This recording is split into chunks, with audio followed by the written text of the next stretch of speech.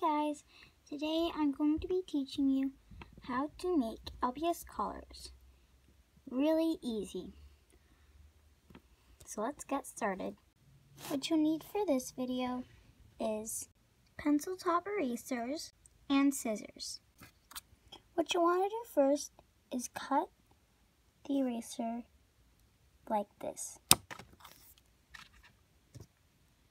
And then you want to cut a little bit of the eraser like this, so that you have that little opening, and then you're done.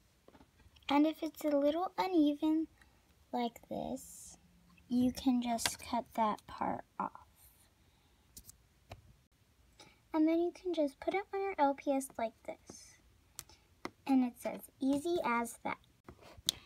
And thanks for watching, guys. Hope you enjoyed this DIY super easy collar for LPS.